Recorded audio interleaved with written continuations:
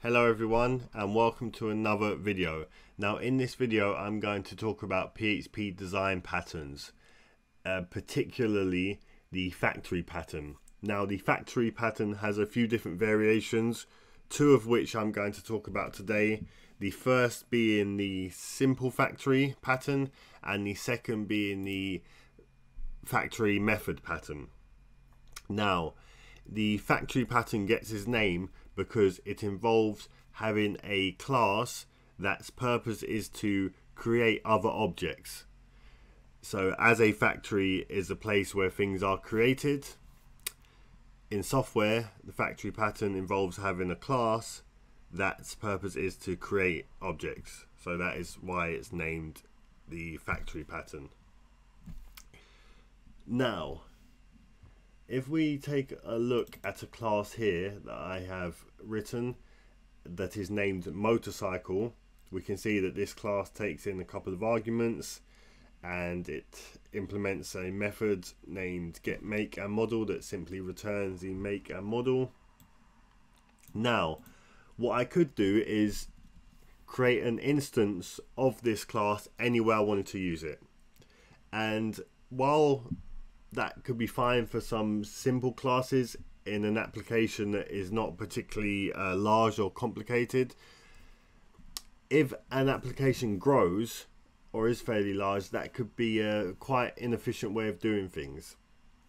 And one of the reasons being is that if I want to make a change to this class, maybe rename it, refactor it, make some sort of change to it, I'll have to go and change it everywhere that I've instantiated that class. I'm gonna have to go through and make that change, whatever change is required.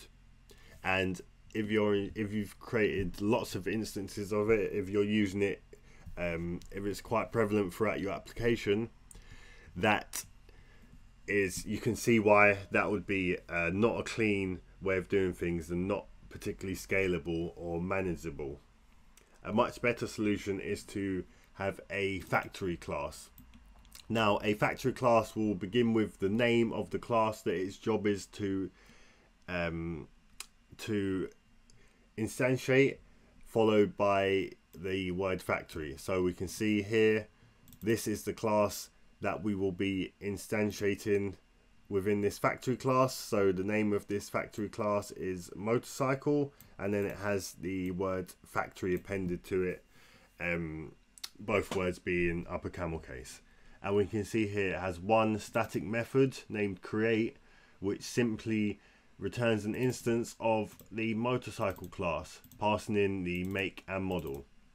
So now if I had to make a change to the motorcycle class, if I wanted to rename it, if I wanted to make any change I had to make to it, I only have to make that change within the this factory class.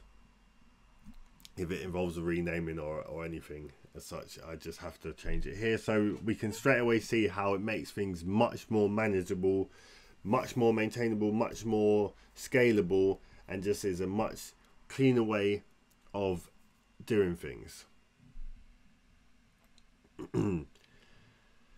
Yeah, those are the problems that it solves. It solves if any change is made to the class that it is instantiating, if it's changed, renamed, replaced, etc. We only have to change it in one place. Also, if instantiating the class is a fairly complex job, so if creating an instance of this class is not trivial, then any logic that involves or any other code that involves only has to be implemented in one place rather than implementing it over and over again.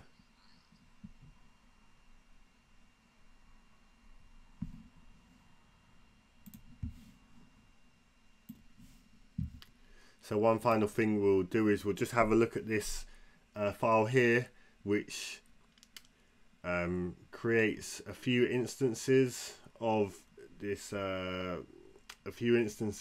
the factory class. So we can see first it passes in Kawasaki as the make and Ninja as the model, then Yamaha as the make, R6 as the model, then Suzuki as the make, and GSX R1000 as the model.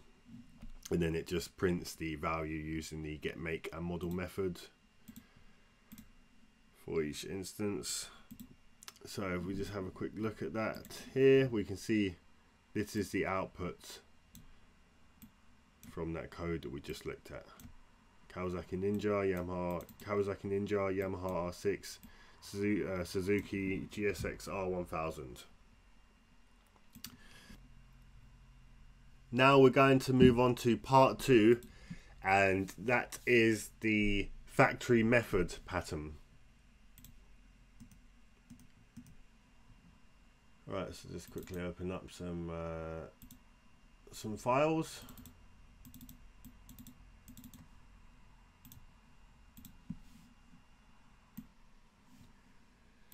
Now, this pattern involves having multiple classes and not knowing which one needs to be instantiated ahead of runtime. So essentially it uses incoming data that is only available at runtime to determine which class to instantiate.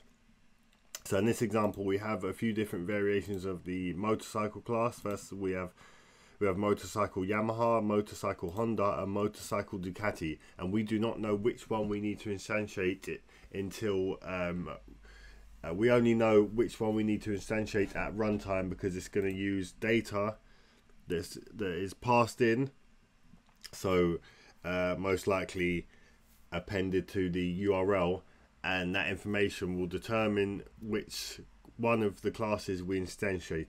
So instead of repeating code in multiple places, we use a factory method. So we have a factory class that will instantiate the class that we need. So we have a create method similar to the last example, but this time it does a little bit more. First, we've just got some error handling, so it checks that type is not empty because of course it needs a value, and then it will check if a class name exists. So like in the last example, the factory had the name of the, in fact actually the name is a little bit different here. In the last example the factory had the name of the class, which was just motorcycle, and then factory appended to it, but in this example the names are motorcycle Ducati, motorcycle Honda, etc., and the factory class has the first word, so just motorcycle, and then factory appended to it. So it has the same name as the other example actually, but it is not just, does not contain the full name of the class that its job is to instantiate, of course, because it because in that case it would because the class that instantiates varies. So it just takes the common part of each class, which is motorcycle, as we can see, and it appends the word factory to the end of it, and the combination is upper camel cased. So we can see here we're checking, does the class exist? If it does, then we're returning an instance of it. If not, we're throwing an exception because the motorcycle type that is passed in here has not been found. So yeah, as well as this allowing us to use incoming data to determine which class to instantiate, it also solves a problem of code duplication, tight coupling. Again, if we make a change to the classes, we only have to change it here in one place.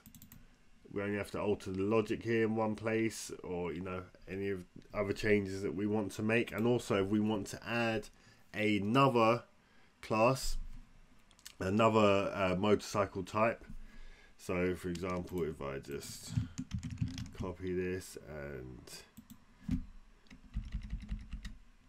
change it to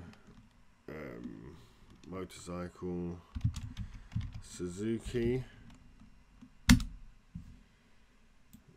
I'll change that. It's as simple as that. this will now be instantiated if we need it to be.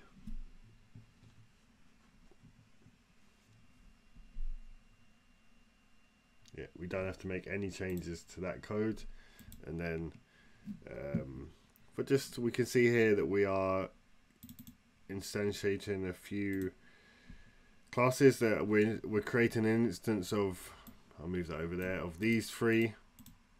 We can see we're passing in Yamaha first, which is this, then Honda, then Ducati, and just have a look at the output that results in. Yeah, we can see, in fact, just have a look at where that comes from. We can see they all have a constructor method, and it just dumps this the method magic constant for each one, which will just provide the fully qualified name to that method. We can see it's inside the factory method namespace, the motorcycle Yamaha class, and the construct method in this instance, and then the same for these two instances, but just the difference being this, the motorcycle Honda class here and the motorcycle Ducati class here.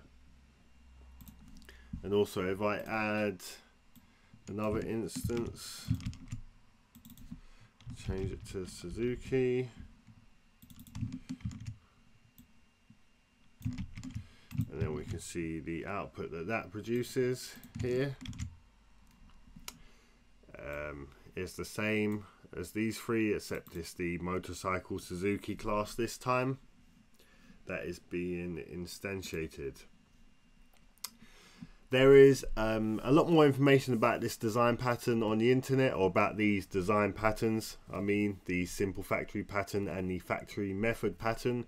So if you found this video helpful, I would encourage you to do some further reading, have a play around with it, see what you can do. And yeah, if you did find this video helpful and you know other people that you think would benefit from watching it, then I would be appreciative if you could share this video. And if you want more content like this and more PHP videos about other design patterns and just other things to do with PHP, then you should subscribe to my channel. Until next time, take care.